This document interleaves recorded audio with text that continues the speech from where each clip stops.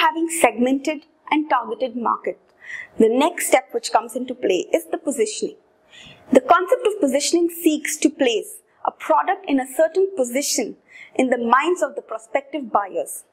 Positioning is the act of designing the company's offer so that it occupies a distinct and valued place in the target customer's mind. That is, we've positioned our product into the minds of the customer and they will not want to go for a competitor's product but only go for the positioned product, that is our product.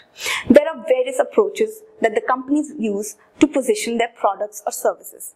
Let's have a look at some of them. First one being attribute positioning. Here the company actually positions the product on the basis of some special feature or attribute of the product. For example, raiment. It positions its product on the basis that it has been operational for years and it leads to the elite class. Whereas Philips, it actually positions its product on the basis that they use very little amount of electricity. Whereas a product like Saffola, they've positioned their product on the fact that they have very low cholesterol or zero cholesterol. The second positioning feature is the benefit positioning. For example, over here what the company does is position its product on the basis of a specific benefit which the product provides. A classic example here being Hero Honda, which for years has been positioning its product on the basis of very high mileage and very low usage of petrol and diesel. Third being use or application. Here the product is positioned on some specific use or application of the product. For example, Suzuki Samurai was positioned as a no problem bike for years. The moment you think about it, the application or the use comes into your mind and you would want to go for the product. The fourth being the user category.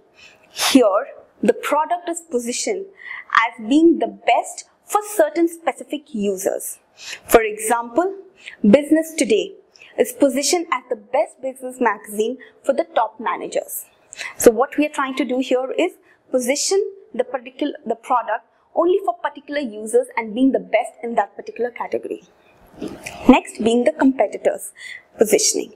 Here the product claims to be better than all the other competitors in the same field. For example, Pepsodent claims that it fights germs longer than compared to rest of its toothpaste and its competitors. Also, Pepsi had come up with this very nice slogan saying nothing official about it, which was absolutely contrary to the official sponsor that Coca-Cola was for the Cricket World Cup. Next being product category. Here, the product is positioned as being a new leader or market leader in the whole category. For example, Aquafresh positioned itself as being a mouthwash and not being a dental paste.